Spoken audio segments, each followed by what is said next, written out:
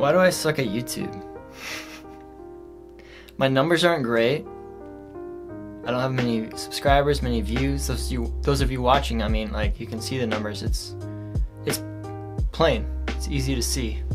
And I was wondering if like any of you out there could relate to that, relate to this experience of making videos and making them for a decent amount of time and seeing very little tangible fruit, I guess you could say, or fruit in regards to numbers and what seems like growth in analytics or whatever.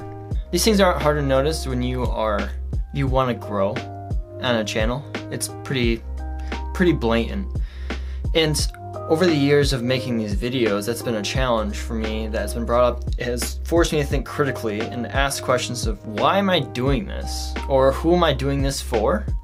Or what am I doing it for? Am I doing it solely for myself?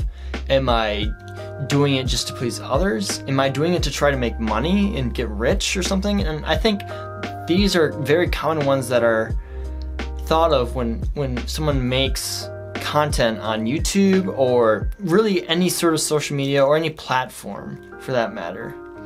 And I've had to think really thoroughly on that aspect. So why am I doing this for myself? Am I just solely making videos to put them out there and feed that creative itch? Am I doing it for others to try to please them and go and follow all the trends that are going on, which is, I feel like, a very common one, just trying to keep up with this ever-changing trend or trying to catch the wind, so to speak? Am I doing this for money? Am I trying to, once again, trying to fit into these trends or these molds that are gonna, I guess you could say, catch fire or something and give you a quick buck? It's almost like a get-rich-quick scheme, which doesn't really work. Those don't work in general, maybe for like a very, very, very small percentage of people. So this has put me in a place, and that's why I want to make this video, because like, I'm just being transparent. I look at my numbers and my subscribers and my views, and it's low. It's nothing to take another look at. You just go, oh, okay, I mean, like this guy just, whatever. I don't know all the things that could go into that. Like, oh, this person is, I guess, not successful in the YouTube or has failed in the YouTube videos. Maybe they look like they're just beginning or doesn't get it. Something along those lines. And those are all thoughts that have crossed my mind in the past and even sometimes now. But the biggest thing I've had to come to is understanding my motive of why I'm making these videos, understanding the why behind them, which is a big theme in why I create things, is understanding why, and why do I do these things, and why do I do these things from day to day, and asking that question.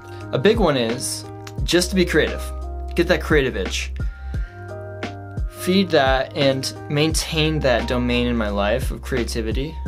It's therapeutic to a degree, to be put in a place to think critically and come up with something that I can share. It feels great. It's not easy, but there's continued growth in that process. And one thing doing YouTube has brought is forced me to think critically about so many things in regards to creation or creativity, but also in the world, and sharpen my skills and learn new skills, which has brought me to new places like being able to freelance video or just learning, seeing the day differently, and how can I really capture this day. Another why behind what I'm doing is just is also to build a brand.